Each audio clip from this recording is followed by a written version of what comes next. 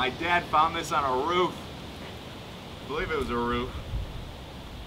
When I was a kid. It used to be a Bill's helmet. It was a Bill's helmet, that's right.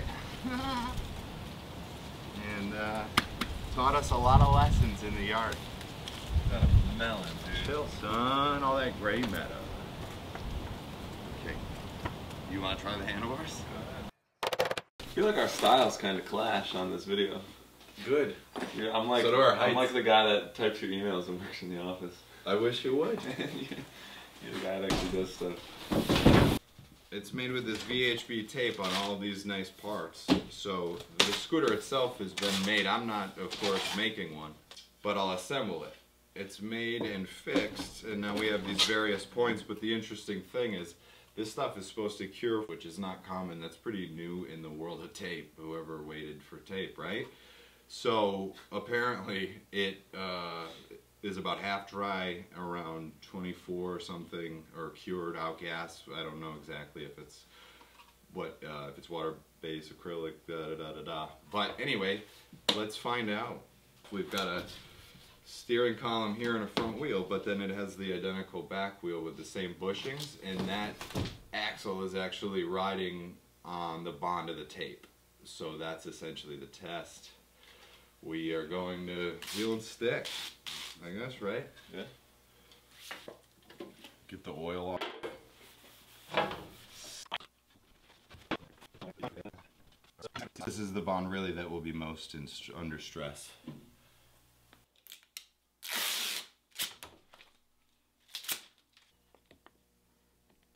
3M VHB tape is pretty interesting. You can mount without showing fasteners, so it's a cleaner aesthetic. And the longer it sticks, the more durable it becomes. We assembled it. Okay, so we gotta wait for this 72 hours or 3 days. Let's see. I made up a trick. You want to see it real quick? Yeah. Mic drop. I'm done riding, right? Because I can't pick it back up. There we go. Co-pilot. For the whirly gig.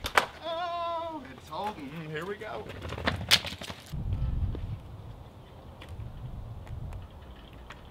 Oh, see that? That was just, that's called the brake check.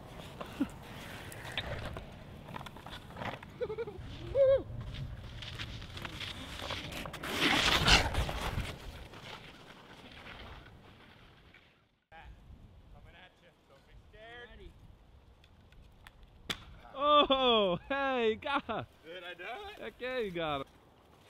Man. Yo! Your plan. Yeah, with the low battery, good idea. Huh? Nothing, go ahead.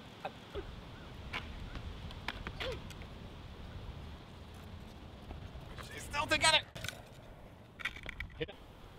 It's still one piece. No goose eggs on Matt's head. And 3 days of cure time. Did the trick. I just pulled that sucker up pretty good. There's VHB. The curing time works. The couple clamps.